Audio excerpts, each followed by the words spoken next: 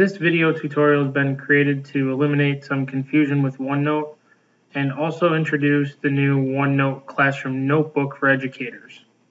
So first off, let's take a look at the two and compare and contrast so you can see what new features Microsoft has introduced in the new OneNote. And then I'll show you how to make a OneNote Classroom Notebook for your class. So in order to open up OneNote, you may see this icon on your desktop, or you can go ahead and go to the Start menu and just start typing OneNote.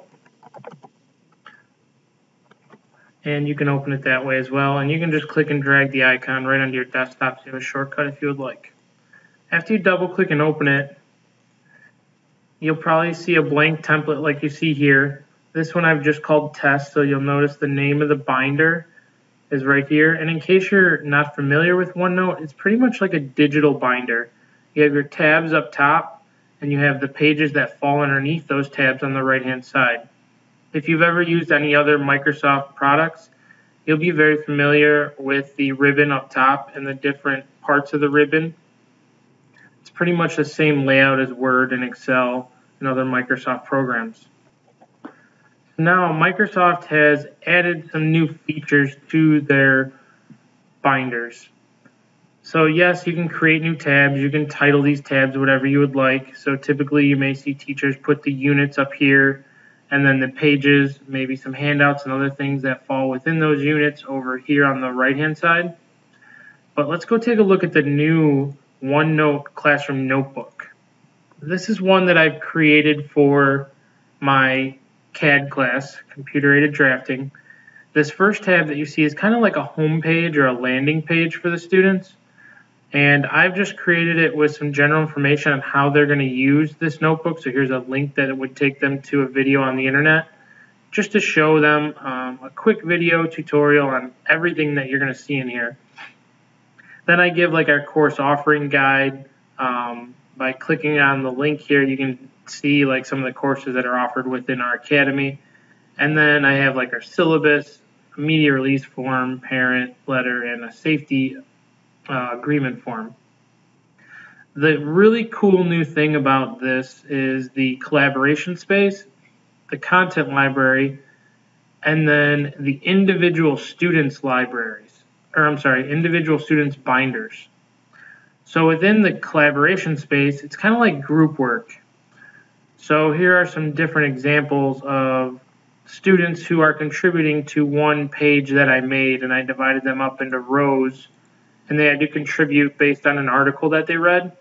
So it's a great way for them to collaborate and work together. Maybe you make some different groups and you make a page for each group within that collaboration space is one idea. The next thing is your content library, which is kind of like your classroom resources. So pretty much up here, I've started to create some of the units that we're going to start covering in my Tech CAD class. We started out with basic saving options. I created a page. We talked about where to save, how to save. Then we move into our manual drafting unit, and you can make the pages over here on the right-hand side. So I pretty much, in the beginning of this, I created like a skeleton for them. And then as we go through each unit, what they're able to do is come in here into the content library, select anything they want, copy it, and then go into their binder. So they can click on their name here. So this is a student that I have in class. And then they can paste the actual page that I have in my content library into their binder. So it's also going green and eliminating paper. I rarely give handouts now. Everything's done through this. I also do some of my grading, which I'm going to show you in a minute. The other thing that's really nice about the content library is they cannot edit anything. They can only view or copy. So everything that I have in here are stuff that I've handed out, and then like each day that we work on something, they know that they have to go into my content library, maybe select the pages that we're working on that day, copy them, and then go paste them into their binder. And then the last thing I just want to show you is how I do my grading. So for example, I gave the students a measurement practice worksheet. So they did this worksheet, they wrote in their answers either with a stylus on the screen or they just clicked in there and typed in the answer. And then I went ahead and I graded theirs. So let me show you what this looks like. So now I'm able to go in and I just use the stylus on my screen and I'm able to actually physically write on their document, and it'll even leave my initials after I write something or type something. That way they know that it was from me. And if you just hover over it, it'll tell you when that document was modified, who it was that left that. So that's one of the ways that I will also grade assignments. And if you just click the drop-down list, it's very convenient because then you can just click on any student in your class right there and access their binder. The one downfall that I don't like right now is that it's alphabetized by the first name, which kind of hinders me with the grade book because our grade book is done by last name. So what I'll typically do is just do a quick printout of a roster based on their last name, and then I'll just go through and write down the scores next to it rather than flipping back and forth between my grade book. That's one thing that I think they could improve on for next year's OneNote.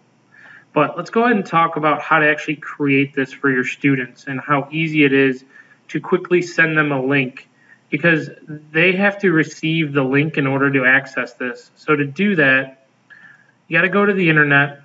And for our school, we have a Microsoft suite, and we have their OneDrive.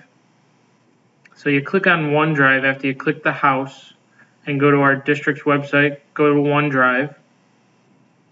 And then up here in the top left corner, you have all your different options within Office 365. That's Microsoft's cloud-based system. And in there you have, PowerPoint, the regular OneNote, Word. But here's something new this year. It's the class notebook. And you may just have to log in. Once you do that, it's really easy. All you do is click create a new classroom notebook. I recommend creating a new notebook for each period, because if you don't, this whole list is going to be a list of students from every single period. So I went ahead and made a notebook for each period, which creates a little bit more work on my part, but it's nice because some periods are at different paces than other ones, so I can maintain each notebook per period, which I kind of like. So let's do one together. I'm just going to go ahead and just make a random one. I'm going to call it period. Let's see, what period don't I have? We'll say period, and I'll call it 9. Period 9, graphic arts. Okay, then you go ahead and hit next, and you're just going to follow these prompts. Pretty much it's just telling you that these are the tabs that it's going to create. Those are the ones that I just showed you. You can go ahead and hit next. If you had, like, say, a co-teacher, you can add the co-teacher here, and then they will also have permissions for accessing the OneNote Classroom Notebooks. The thing that's really nice about this is all of the permissions will be set up. Then you can go ahead and add any student email addresses. In order to do this, you can access them by going to your JT Learn page. So if you just go to your JT Learn, then click on the period that you would like to add it to. So let's say I was doing period 1. Then while you're in period 1, we're going to go to the gear up in the top right and go to Site Settings, People and Groups.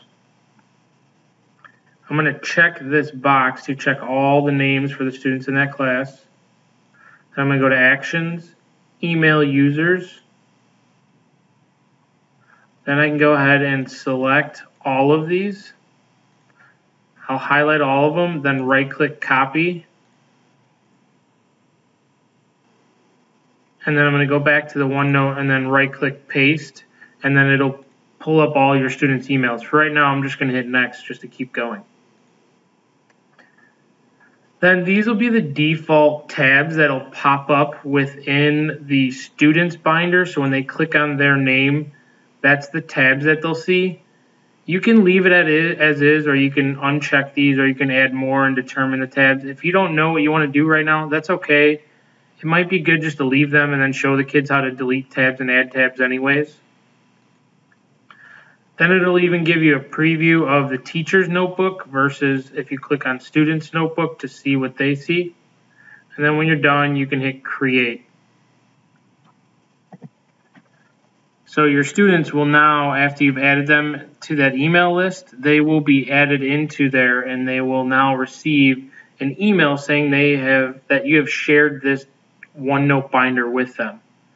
So how do you access the notebook after you've distributed it to the students and they have it now, and now you want to go in and edit it?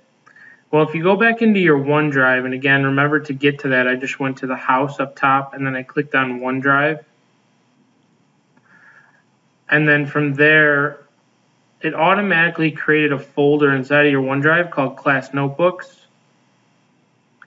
And then here's a list of any notebooks that I've created. So let's just say I go into period 1 and I click on that. What you're going to want to tell your students and what you're going to want to do is you're not really going to want to edit this in the web version, and you know it's the web app because you still see the URL up here. So what I like to do is just hit open in OneNote, and then it'll actually take you to the program on your computer, and you can edit it in there. I find it a little bit better. It has sometimes the tools on the app version are a little bit different and look a little funky, so I recommend opening it in OneNote, and you should really guide your students towards doing that as well. Another situation you may run into is when a student gets added to your class. So how do you add a new student? Well, you'll have to go to the TAC and just get their email address. And then what you could do is go into Classroom Notebook, add new students, and then you'll have to pick the binder and then just drop in their email and it'll send them the link to the OneNote binder. Hopefully this video tutorial has given you some information on OneNote and you feel a little bit more comfortable with how you can use this new version of the Classroom Notebook inside of with your class and be able to make your class hopefully more efficient, more organized. Another reason why I really like this is because now next year I have everything already all set up, ready to go, and I can always modify, change things, and I just really like the organization of it. Really, really nice tool for a teacher and a student.